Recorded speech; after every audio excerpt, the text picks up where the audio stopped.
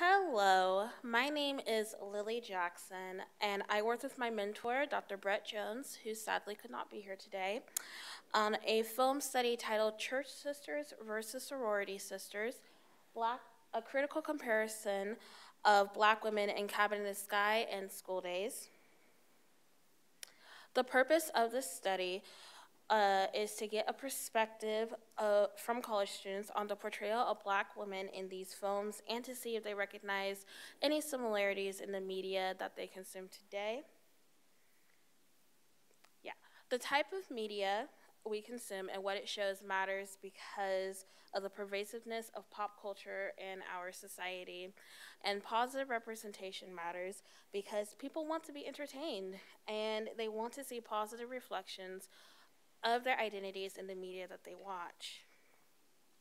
Negative representation has disastrous effects on marginalized communities. For example, a 2017 Georgetown Center on Poverty and Inequality study found that negative portrayals and stereotypes of Black girls and women lead to Black girls between the ages of 5 and 14 to be viewed as older and less innocent than white girls their age, and this ultimately leads to more suspensions for Black girls in that age group. Film has a direct cognitive and emotional effect on us due to mirror neurons. Research also shows that we empathize with characters on screen. Italian psychologist Vittorio Galles coined the term neurocinematics to describe the study of human emotional response to viewing films. Therefore, film can either change public perception and attitudes about minorities or reaffirm them. The history of negative representation of Black women dates back to slavery. Sojourner Truth's Ain't I a Woman speech publicly highlighted how Black women were left out of women's rights discussions. And in 1920, W.E.B. Du Bois wrote an essay on the damnation of Black women, discussing how society damns Black women into inaccurate caricatures of who we are. Between the time of Sojourner and Du Bois, 4 common stereotypes of Black women emerged in American media: the Mammy, the Aunt Jemima, the Jezebel, and the Sapphire. Mammy is often an overweight and dark-skinned woman that raises her master's kids and gives comical advice to her white mistress. Modern examples include the Black best friend, which is oftentimes a minor character, to a white major character. Aunt Jemima was Mammy but a cook, and she came from the association of Black women with domestic work. The Jezebel is still seen in modern film today. She's often a mistress or a temporary girlfriend. Sapphire is where the strong, independent Black woman came from. She's either a family matriarch or a career woman who always has her hand on her hips and a pointer finger wagging in the face of a no-good man. These stereotypes can be found in many classic Black films. I chose to study Cabin in the Sky, released in 1943, and School Days, released in 1988. MGM Studios produced Cabin in the Sky because they wanted a film that could appeal to a white mass audience while attracting more Blacks into theaters. The film centers on a journey of heaven and hell and features 2 female characters. Petunia and Georgia are the archetypical Mammy and Jezebel. Racial, religious, and sexual politics are at play in the film. School Days discusses 2 groups of Black students on a historically Black college campus, the Greek students and the non-Greek students. The film focuses on colorism, that is skin color bias, and hair texture bias through the division of the women into the lighter-skinned wannabes and the darker-skinned jigaboos. The sexual mistreatment of Black women is also discussed. Both films fall short of accurately and progressively representing Black women. Modern film has greatly been impacted by feminism, yet Black women are neither accurately represented on their gender, nor are they on their race. Dr. Kimberly Crenshaw, the legal scholar who coined intersectional feminism, argues that when feminist theory and politics that claim to reflect women's experiences and women's aspirations do not include or speak to Black women must ask, ain't we women? We must also ask this about the films that we watch. These films still have social political effects on Black women today.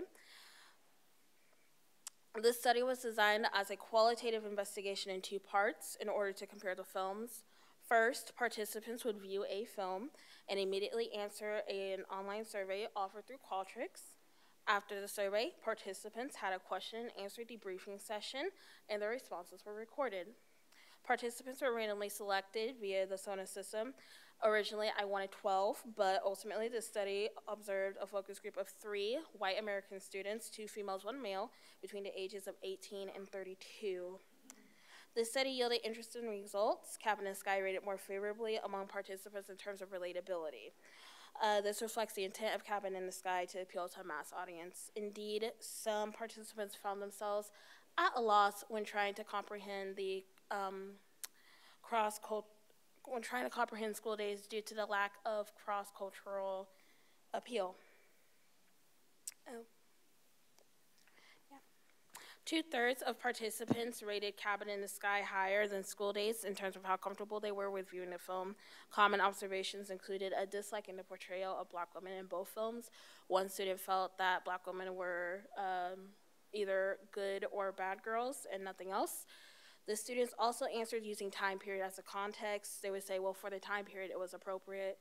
Only one student acknowledged that these issues are still present in media today, inferring that overall students are unaware of the presence of these issues in films today. Further study would be needed to support this inference, but it is something to consider because there may be a disconnect between recognizing that past issues still exist in current times, thus impacting changes in media representation. My participants fall within the millennial and Gen Z groups, and most movies and television shows cater to our demographic. Student 1 sums up this study like this. For me, watching it, it made me feel kind of sad for women to feel that way, and the way that they were talking to each other and treating each other was sad. It was just kind of sad to think that that could be the reality for some people to feel that way about themselves and be judged on their looks and hair. She said this when discussing the division of women in school days, and yes, it is sad. In conclusion, media is reflective of our world and vice versa. Black women in film rarely escape the divisive colorism and stereotypes of the past. Therefore, black female characters are rarely fully realized. Yet, as suggested by my initial findings of this study, there is hope that change will come.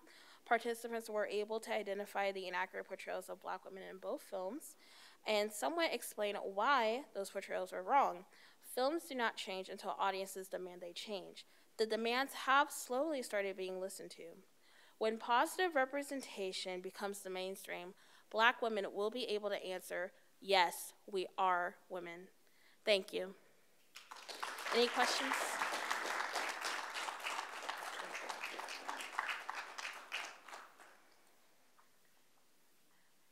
Yes, Mom.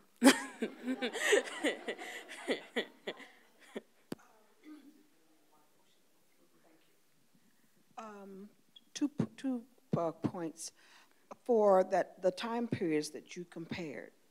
What amazed me was it was, I think, 80s and 40s. Yes. Do you think that perhaps at that time that could have been how black women actually acted when they were in the positions of what you stated, the mammies in the home, because they were expected to help raise the children? Maybe that was the way they actually talked. Could that be a possibility? And then my second question is, do you think there have been improvements? Because I know in your age group, you didn't see the 40s or the... Were you born in the 80s? No, I was born in 96. So you're Can't believe you forgot that. I forgot, yes. So how do you really know, you know, the Jezebels? I mean, because they had the swing period, you know. Okay, Mom, so sorry to interrupt. Research from the Jim Crow Institute on Segregation, and I forget which university it's from, I want to say Kentucky, actually did research about the creation of those images and the purposes they served. Mammies were oftentimes an inaccurate portrayal. Most house servants were oftentimes lighter-skinned black women who were skinnier, and oftentimes they were raped repeatedly by white masters. The mammy and the Jezebel was created to absolve any blame towards white men for black women's rapes, because the mammy made black women be viewed as less desirable, whereas the Jezebel was hypersexualized.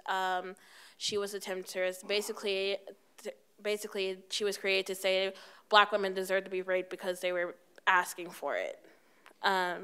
So that is why those things are inaccurate.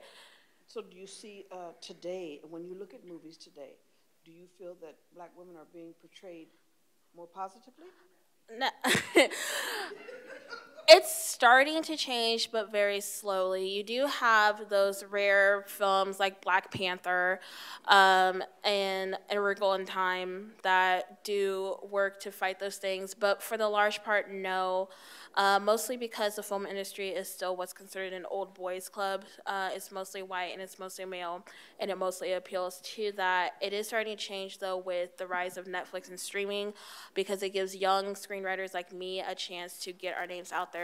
Major networks like NBC, Disney, ABC, they're not going to take a risk on a black lead show from a newcomer because the argument is, oh, that's not going to make money. However, for me, going into that industry, I feel confident due to the rise of streaming, digital streaming, and what that has allowed for other young writers of color. So I'm confident that I will have a job and that people will like my stuff. Thank you.